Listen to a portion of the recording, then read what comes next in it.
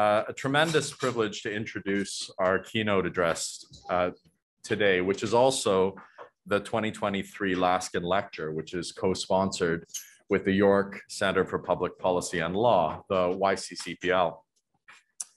The York Center for Public Policy and Law is an organized research unit at York University, currently directed by Professor Richard Haig and Dan Priel, to whom we want to extend as chairs our sincere thanks. And through its activities, if you're not familiar with the YCCPL, YCCPL is dedicated specifically to supporting research that meets the needs of the broader community.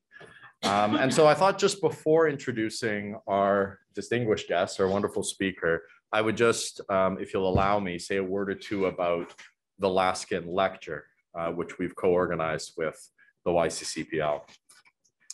The lectureship, as you know, is named after former Chief Justice Bora Laskin, who was a distinguished academic in the fields of constitutional law, human rights, labor law, teaching for 25 years at University of Toronto and for a time at Osgoode Law School.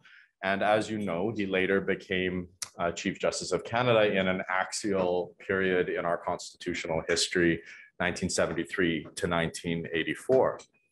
And I think much that he did, Bora Laskin reflected elements that are central to this event and to this conference, bridging the multiple logics of our constitutional order, spanning the best of practice and of academia, wrestling with also the realities and implications of being in a society not wholly in alignment with its constitutional ideals. And he experienced and reflected all of that. And it's likely for that reason that this lectureship, which was established to carry on his legacy at Osgoode Law School in the public law space, has found recently, but very, very happily, a home with the Constitutional Cases Conference. And in the last many years, Laskin lecturers have included Chief Justice Wagner, Linda Greenhouse, Justice Rosie Abella, and others.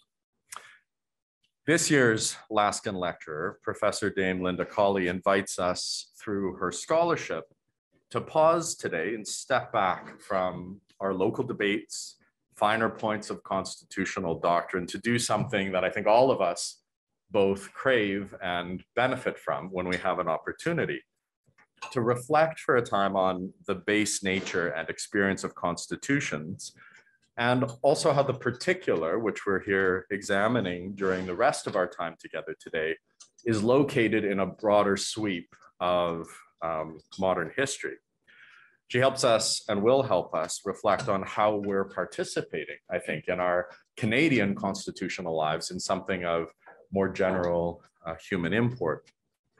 Dame Linda is the Shelby M.C. Davis 1958 Professor of History at Princeton, and just truly one of the world's finest historians of British, imperial, and global history in the period since 1700. She's an elegant writer with an astonishing grasp of the currents of history.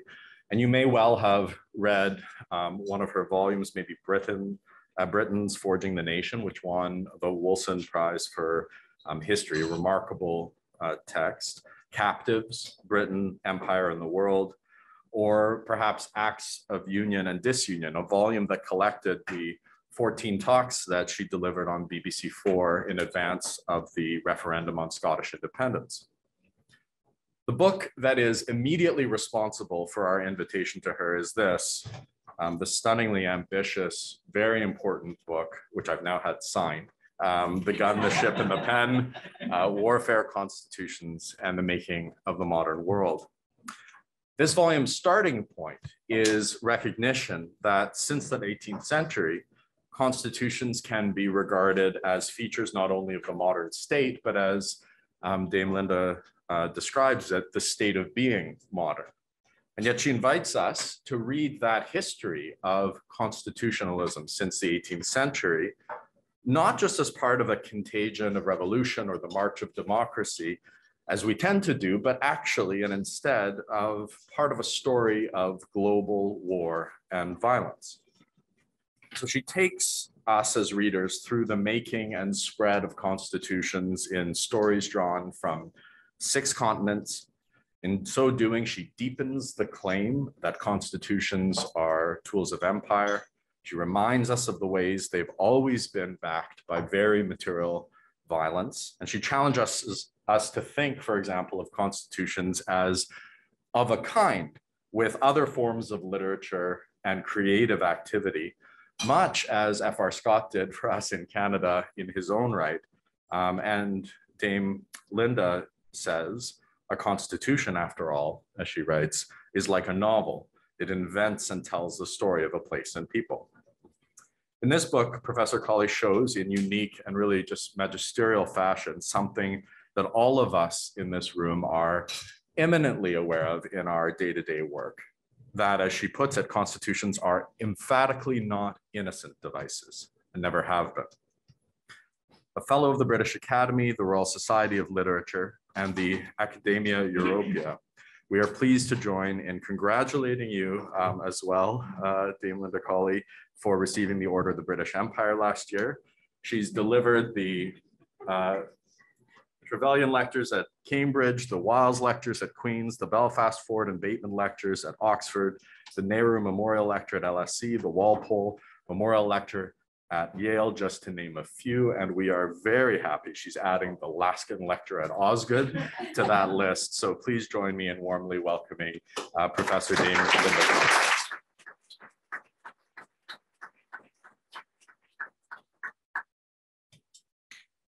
Well, thank you very much for all those very kind words. I think perhaps I should just go now. You've heard the best. Seriously, it's a great pleasure to be back in sunny Toronto. And it's a very great honor to be here. My thanks to Professor Berger, Kid White, and Lawrence for all their organization and hospitality in my visit here. As you know, I'm a historian, not unlike you, most of you lawyers by training. I'm not. So I hope this lecture will be a site of mutual learning, if you like. But let me start with some recent and present day events. 3 years ago, in 2020, Russia's constitution was amended by some liberal activists, in part so as to proclaim that country's commitment to, I quote, the peaceful coexistence of states and peoples. The following January, in 2021, the US Capitol in Washington, DC, was attacked by pro-Donald Trump rioters, eager to restore him to the presidency by force. Manifestly, these recent events raise questions about the efficacy of constitutional texts. They also raise questions, of course, about the relationship between constitutions and violence. As we all know, texts of this sort are not and never have been pure legal and philosophical statements. Over the centuries, they have been characterized often by deliberate untruths, by undertakings that are subsequently broken, by calculating, often revealing silences, and by close attention to external as well as internal imperatives and audiences. They have also often proved short-lived, and they have frequently been bound up in multiple ways with violence. And it is this subject, as we've heard, the relationship between the making, resilience, and quality of codified constitutions, and the threat and incidence of human violence across geographies and across centuries, that was the subject of my recent book, The Gun, the Ship, and the Pen. So today, on instructions, I want to talk about this book, while also signaling some related topics and questions that seem to me now to merit more discussion and research and acknowledgement. If we take a modern political constitution, generally, though not exclusively, note, to be a written document, an endurable, objective thing, in Hannah Arendt's words, then this sort of device was increasingly being resorted to, both in parts of Europe and in North America, from at least the mid-18th century, and there are earlier examples. By the 1810s and 20s, the use of this device was also multiplying fast in Central and Southern America. During the second half of the 19th century, an era when access to the franchise for men and just occasionally for women expanded widely, regions of Asia, North Africa, and the Pacific world also began experimenting with texts that were widely treated as constitutions, while also being sometimes strikingly distinctive. The First World War, which destroyed some old systems of states and monarchical empires, provoked a flurry of further, often ephemeral constitutions. So even more did the Second World War, and the contagion of constitutions still continues, indeed at a faster pace than ever before.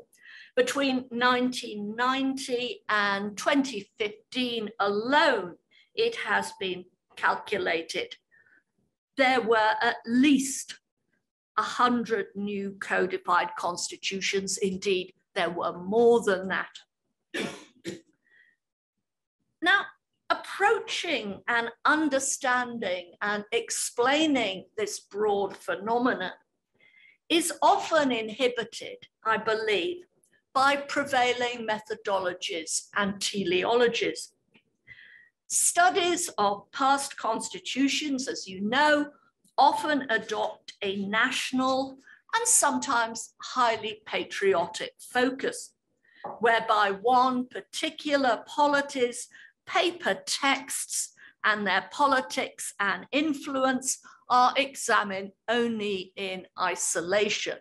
And this has been particularly so in the country where I work, the United States, where the Constitution is a religion in a particular way.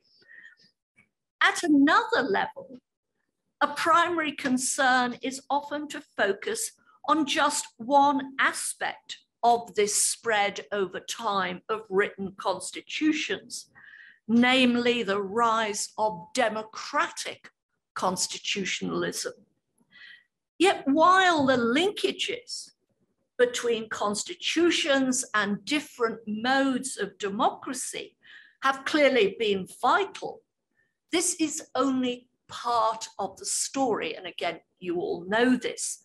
These instruments have been utilized, and they still are, by a wide spectrum of different governing regimes, by monarchies as well as republics, by autocracies and single-party regimes, as well as by would-be liberal states, by empires, as well as by self-proclaimed nations.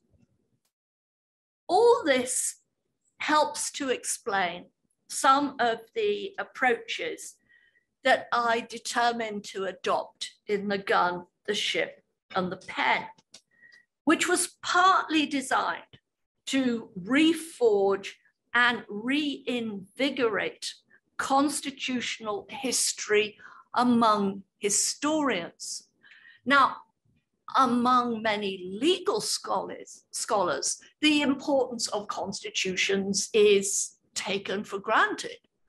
But among historians, the subject of constitutional history has receded markedly since the 1960s. It's just disappeared in many universities among history departments. So I partly wanted to try and jog this a bit. The book, The Gun, the Ship, and the Pen takes a transnational and transcontinental approach, and it treats codified constitutions as a spreading genre and as malleable and multi-purpose pieces of political technology, not as devices that are invariably possessed of one particular set of governing and legal characteristics. I do, however, argue in this book that while the circumstances surrounding the adoption of these devices over time and in different locations have naturally varied, there are certain patterns that have repeatedly occurred. In all continents, the initial adoption, especially of a new written constitution, has frequently been an outcrop of crisis and ruptures of some sort, particularly crises and ruptures to do in some way with armed conflict.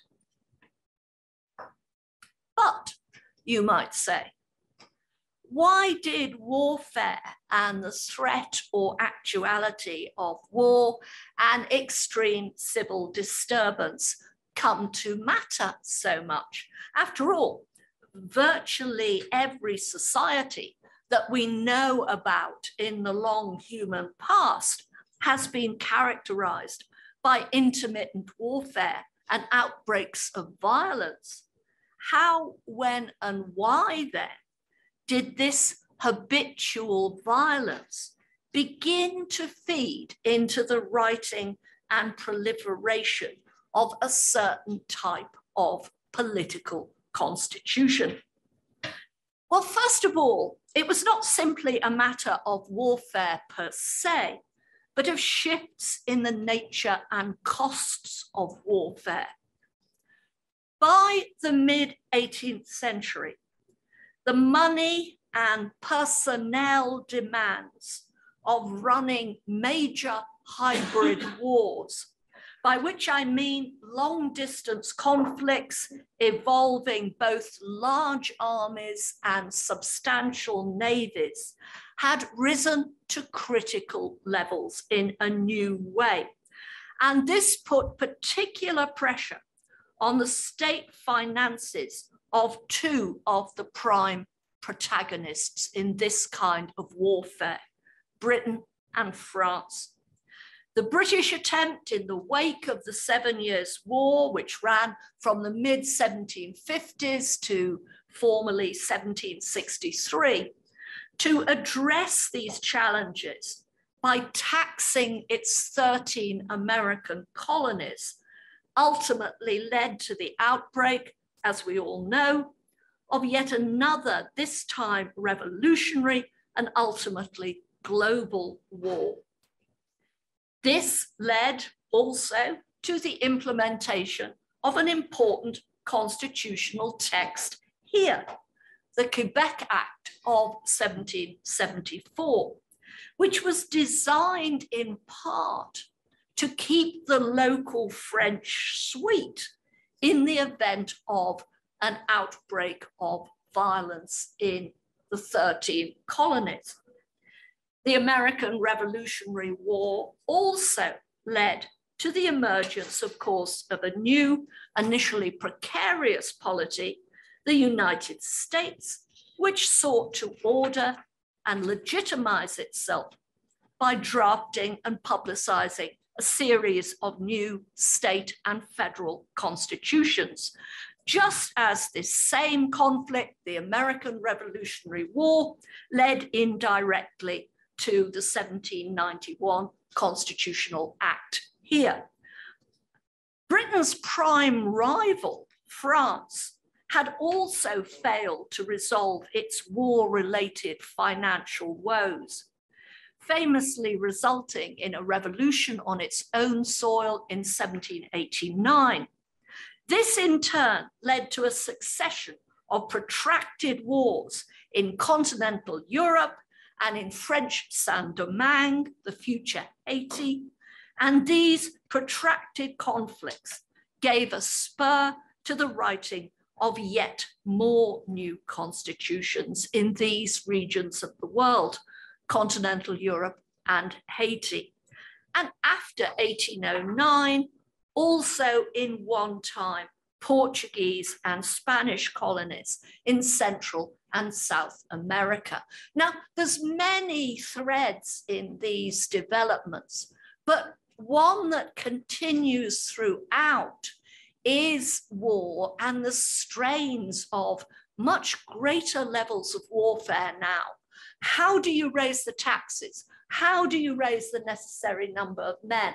Well, one way is by promising them more by way of texts. If you vote, you agree to carry a gun, you agree to pay taxes, and you see this again and again. In underlining the centrality of these and later episodes of armed conflict for the design and proliferation of political constitutions, I am not seeking to downgrade the role of ideas, ideologies, and local peculiarities, not at all. Moreover, although warfare and violent ruptures have been a recurring and vital feature, there were and are different ways in which these things have fed into constitution making and rethinking. New constitutions have, for instance, often been a product of military defeat, a shock to the system that has obliged the polity in question to reorganize and reinvent itself.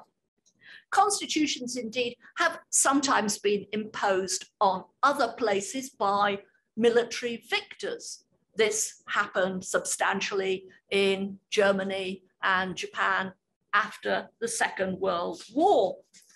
It had also happened earlier with Napoleon as he swept through continental Europe, would frequently defeat a place and then give it a constitution, often combining liberal reforms such as toleration to Jews with, of course, the demand for more taxes, the demand for more men. This pattern of constitutional innovation following on from military defeat or the humiliation or collapse of a governing regime remains common now. Jennifer Widener has calculated that in the past 40 years, quote, over 200 new constitutions have emerged in countries at risk of internal violence, and bouts of external violence can equally act this way. However, the current Russian, Ukrainian horrors end, it is more than possible that there will be constitutional repercussions. In the event of Russian victory, an assimilationist and restrictive constitution may well be imposed on Ukraine or parts of it.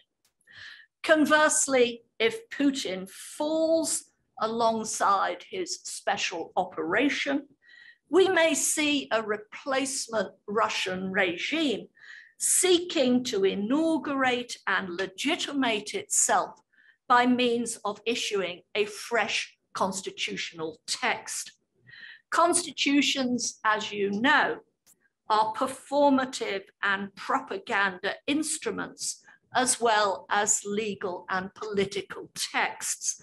And they are frequently crafted with an eye to an international audience, as well as the domestic population concerned. But what about the uses of constitutions as perceived from below, and indeed by those at risk of being subordinated in some way?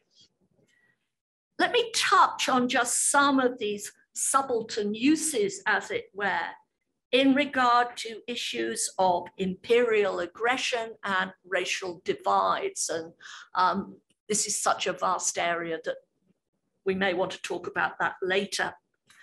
As regards the past, there was a recurring pattern of territories viewing themselves as coming under threat by expansionist powers and seeking in response to strengthen and advertise their autonomy by designing and publicizing a new political constitution.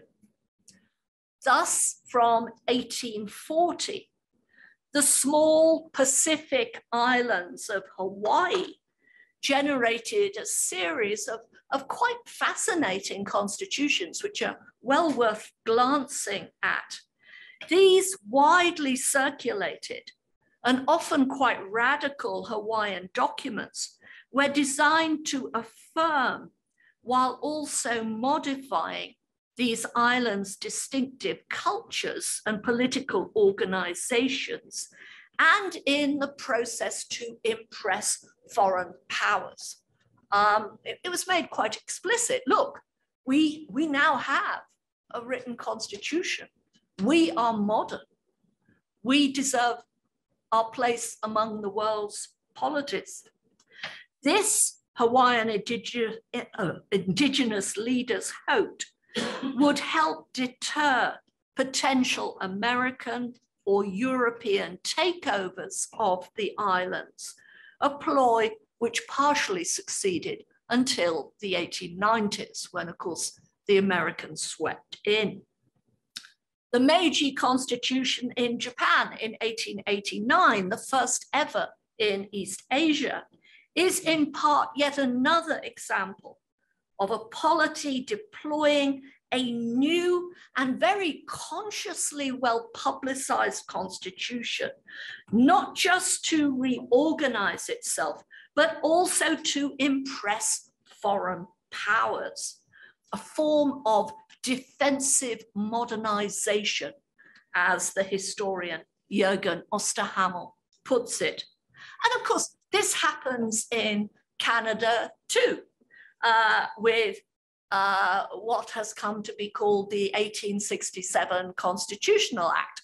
Now, there's many reasons behind this, as you know much better than I, but one of the reasons, again, is a kind of defensive modernization. After the ending of the American Civil War, there were powerful voices in Washington, D.C. saying, hey, we're owed. We remain a united, powerful polity. Let's move north. And 1867 was in part an attempt, obviously a successful attempt, to shut those kind of voices down. Particularly threatened and vulnerable groupings within politics have also sometimes been able to profit from helping to initiate or influence a new constitutional order and text.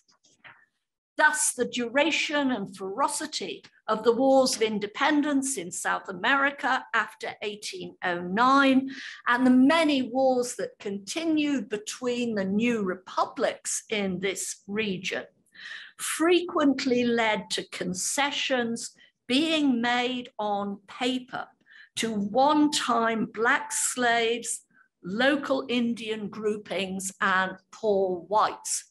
And again, you know, it's fairly straightforward. These new South American republics, they're often at war, they need to raise armies.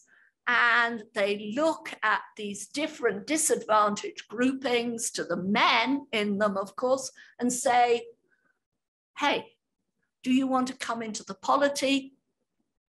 Then fight for us. So by 1850, levels of democracy, male democracy, in much of South America are far more impressive than they are in the United States, or indeed in much of Europe. The many linkages between conflict and constitution making prompt, of course, further questions. Most constitutions drafted in the past, like most constitutional revisions now, have been overwhelmingly the work of elites and specialists of different kinds, politicians, rulers, military leaders, lawyers, bureaucrats, and the like. So what is it that allows elite-driven constitutional texts of this sort, sometimes subsequently, to be widely accepted as social and political contracts, emblems for an entire polity and its population? The challenges involved in achieving this, converting an elite-driven text into a noted feature of a political system that is capable of attracting wide loyalty and acceptance, become even greater when a constitution has to be put together very quickly, which, since constitutions have so often been products of crisis, is frequently the case. All constitution makers, but especially those having to work at speed, have been to a degree borrowers. You know this.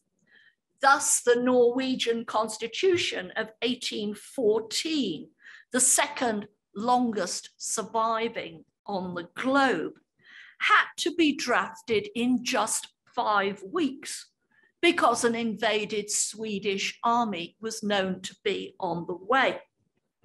As a result, the Norwegian delegates responsible for this constitution borrowed furiously, incorporating their own ideas to be sure, but also lifting, in some cases, entire paragraphs from the published constitutions of other countries, France, the USA, Holland, Poland, Spain, and from books on Britain's constitutional order and common law.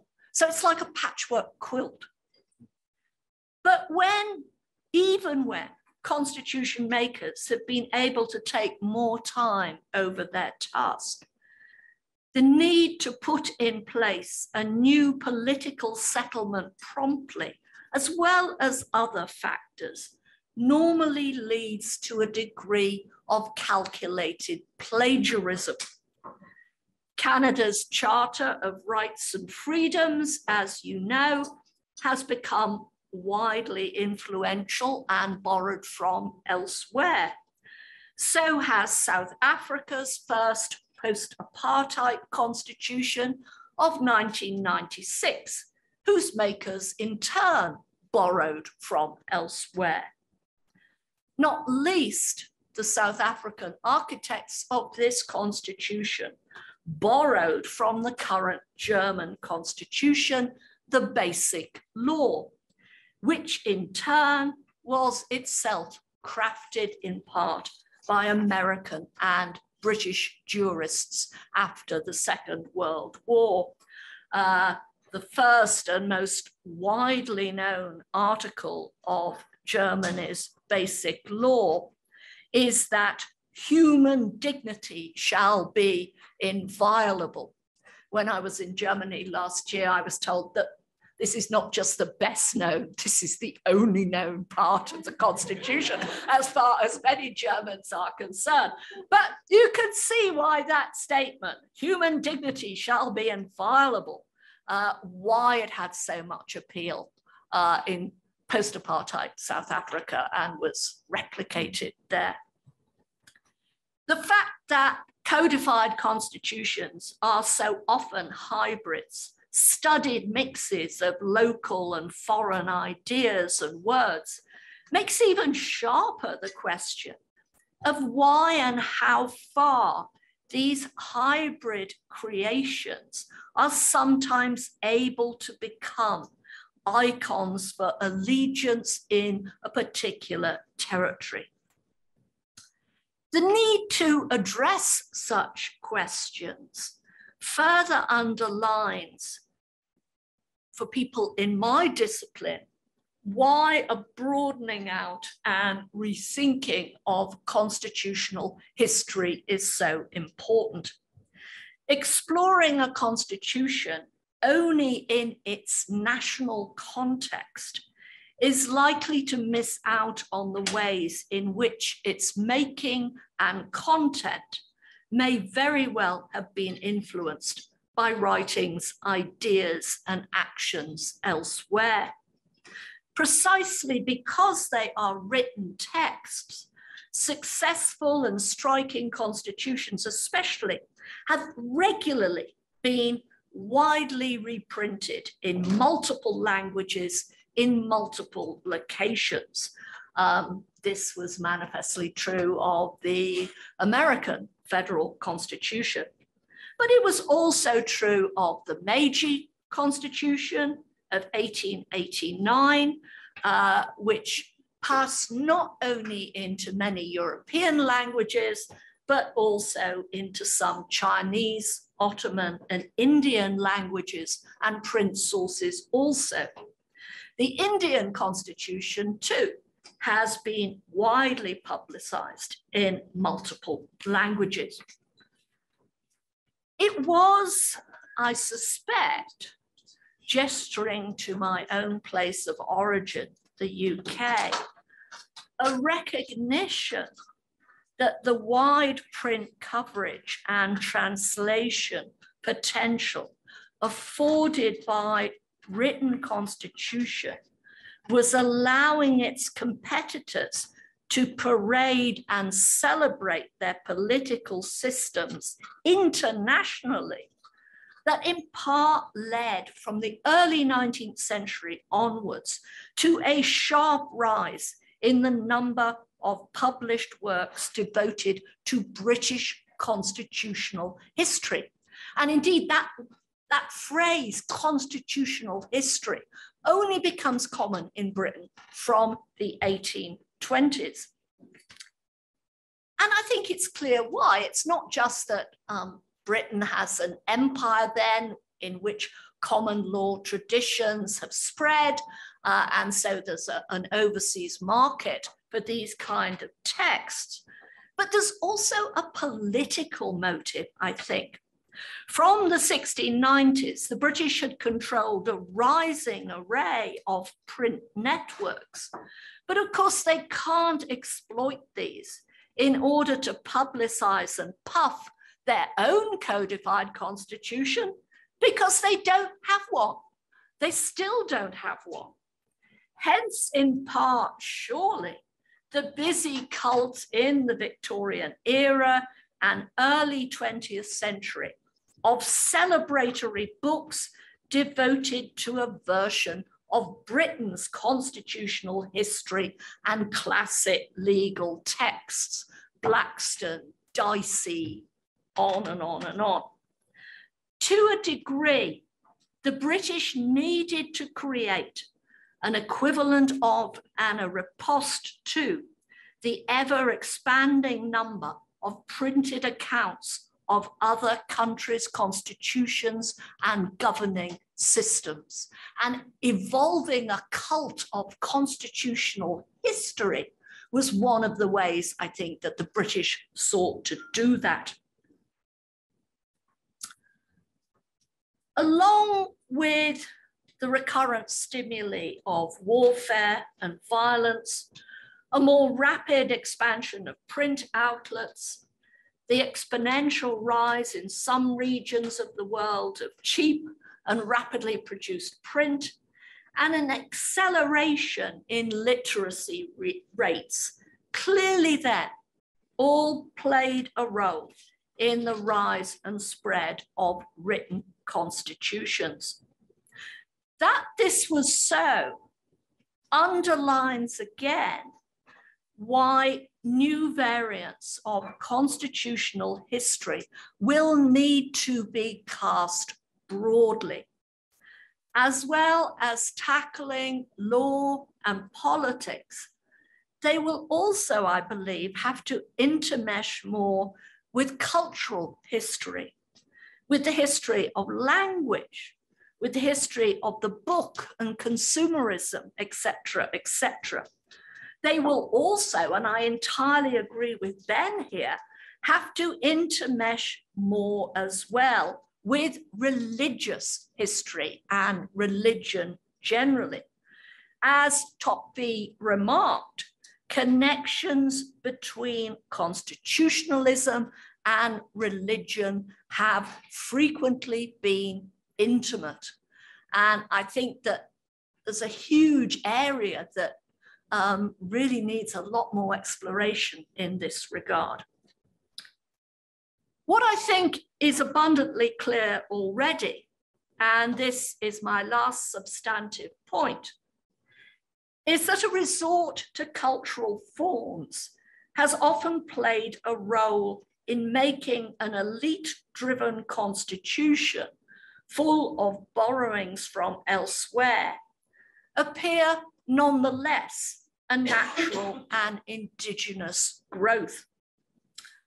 Visual imagery has sometimes contributed to this, as well as words and print, and indeed rituals. The current and now threatened Indian Constitution, formally issued in 1950, would be a case in point. In line with the determination of its makers, conspicuously Ambedkar, that this was to be an educative and teaching text, each of the Indian Constitution's 22 parts was originally planned as coming complete with visual illustrations. The thinking behind these images, which drew on Indian folklore, religion, and myths, went far beyond decoration. The official intention, which was made explicit, was to celebrate with these drawings India's, I quote, 5,000-year-old history, a calculated phrase and claim, of which this new constitution would, its makers hoped, be viewed as a natural and integral part. Just one more splendid example, one more splendid episode in a long, distinctive, but now democratic history. Here was very much an example of invented tradition at work, a new and very much hybrid political constitution being deliberately presented and devised so as to serve as a national Indian icon, despite all its many foreign borrowings. In fact, about 60% of this 1950 Indian Constitution was taken from British legislation. But that is not, of course, how it was presented. And the representation was, for a long time, very successful. All this prompts a final thought. And I see that you're touching on this in your debates this afternoon. Growing numbers of us now inhabit societies where the majority of the population gets the bulk of its political information from a screen, not from the printed page. Moreover, the coming of a digital age is relentlessly bringing about a balkanization of data and debate in regards to law, politics, and allegiance, as much else. We are increasingly leaving behind that narrow aperture world where individuals relied heavily for their political orientation on books or just a few TV and radio channels or a few major newspapers and magazines. Instead, in many parts of the world, there is now a cacophony of potential political information, influences, and nostrums transmitted by way of multiple media and multiple voices. The implication of all this for the status, operation, and futures of political constitutions and constitutional law will require, I suspect, ever more analysis and attention, and also, I hope, better understanding of the past. Hence, in part, my book. Thank you very much.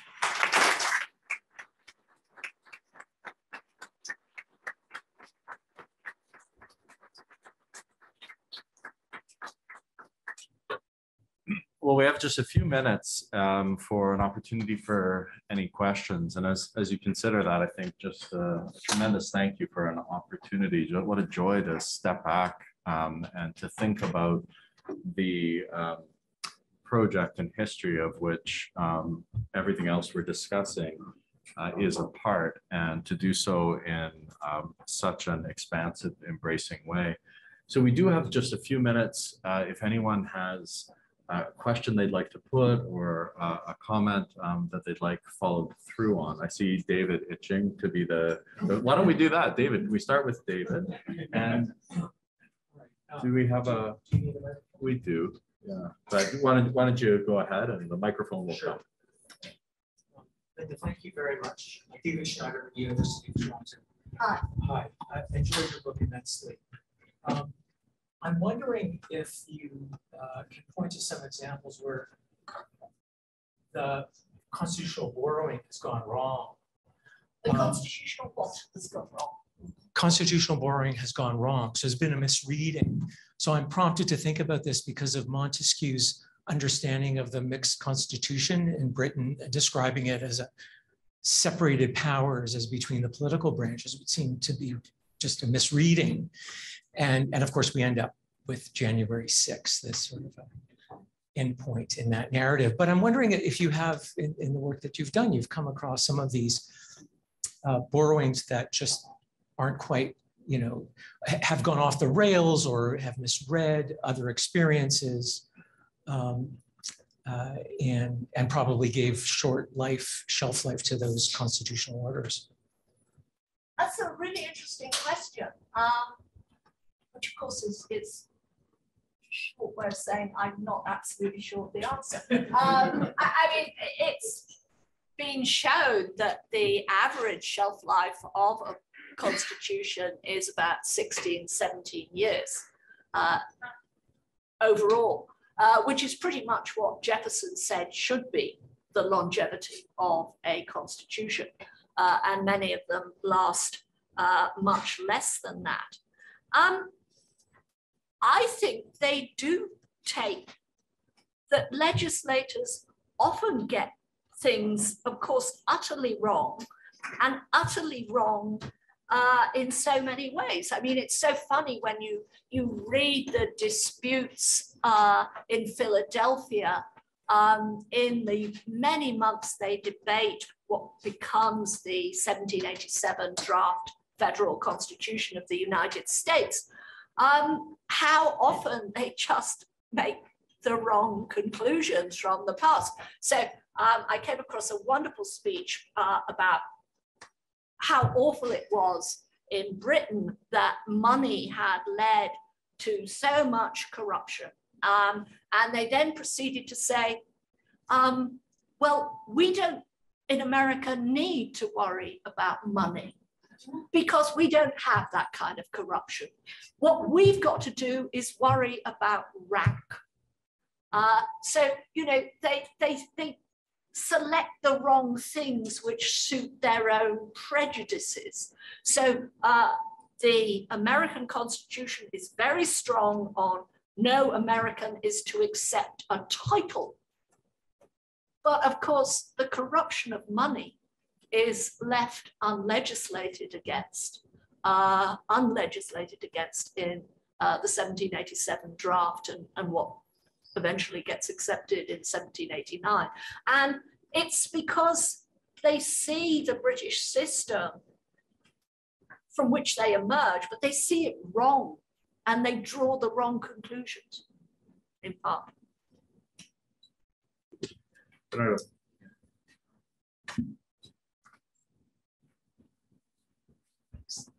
So your talk had me thinking about the dialogue between courts, particularly apex courts like here, the Supreme Court of Canada, and the legislature in constitutional interpretation. And I started querying whether it should fall on the courts to perhaps bring life to these constitutions and perhaps animate them with these local values, even if the vocabulary was borrowed. I see that in the Canadian context in the way, you know, we've interpreted, say, for example, Section 8 of our charter, which I guess the equivalent in the United States would be the Fourth Amendment. And some of the values that we think are somewhat indigenous to the Canadian experience, and, you know, see how that conflicts with how the Fourth Amendment has been interpreted by the courts in the American context. Is that a way for us to get around this idea of, you know, borrowing gone wrong? Is should we, you know, punt it to the courts to perhaps inject, you know, these constitutions with the actual values of that particular, you know, that particular location to, as I said, animate it with those, you know, the kind of values of that particular culture? Should it be the court's job, I guess is the question that I'm asking? Or if the language is borrowed and it doesn't work, we should just chuck it out and start new? Or can it be left up to the courts to do that work? Yeah. That is in part a set of legal questions, which I'm not really competent to answer. What I would say is that the more amenable to responsible amendment a constitution is, usually the better. One of the reasons why Norway's constitution has apparently lasted so long is that it's not in fact the same constitution. I mean, it's just amended and amended and amended. Whereas one obvious reason why the United States Constitution is in such a mess is that amendment is incredibly difficult. And I have to say, the US Supreme Court is not making it any easier. So it depends on the Supreme Court. And in a sense, I think, but again, taking the American case, what you do get more nuance, more, if you like, nativist inserts with the state constitutions in the 19th century. And indeed, up to about 1850, when Americans referred to their constitution, they were more often than not referring to their state constitution. That doesn't mean that the state constitution was particularly liberal mind. It was the state constitutions that did most of the stealing of land from indigenous people by changing boundaries and so forth and rulings. But it did create very often this succession of state constitutions, documents that at least the local whites could see as something that was more peculiarly theirs. Well, I'm afraid we're going to have to kind of truncate the conversation at least together. We'll have a 10-minute break now before we assemble again. But I do have to just observe a couple of things, Tim, Linda, as we close. First of all, the learned historical lessons that the more amenable to responsible amendment the Constitution, the better, sends chills up Canadian constitutionalists' spine. But it's probably a very important lesson for us to internalize. But I am left thinking about the conversations that we are having, and many places are having, about approaches of interpretation of constitutional text and how important the lessons you're telling, including borrowing and the international global character, are to the way we think about how to actually interpret a constitution, which is something very much on Canadian constitutionalists' minds right now.